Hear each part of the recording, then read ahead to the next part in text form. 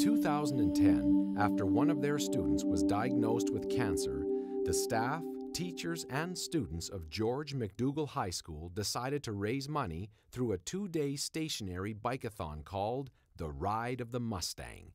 And that was just the beginning. It has become an annual event, raising over $420,000 for the Alberta Children's Hospital. Now, it's not just the school, but the town of Airdrie is involved.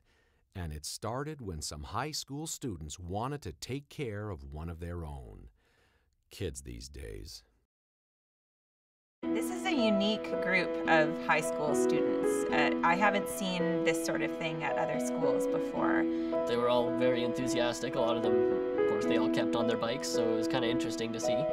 But after I got down, I got greeted by numerous kids who took me around and toured me through the school, and everyone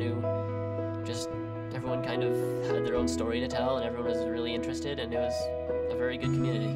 You feel the connection that they have to their cause more than any other youth group that I've seen.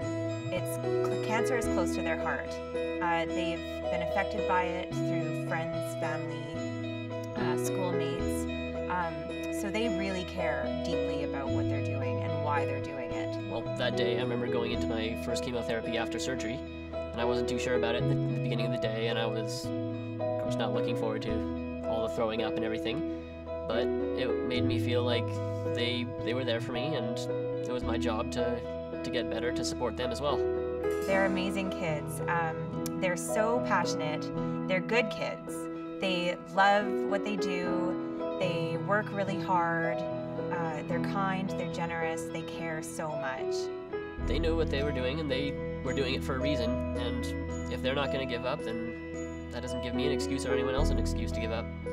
This school sets itself apart in that everyone that works there, the teachers, the administrators, the principal, they are all just as passionate as the kids. I think they're cultivating that giving spirit in their students.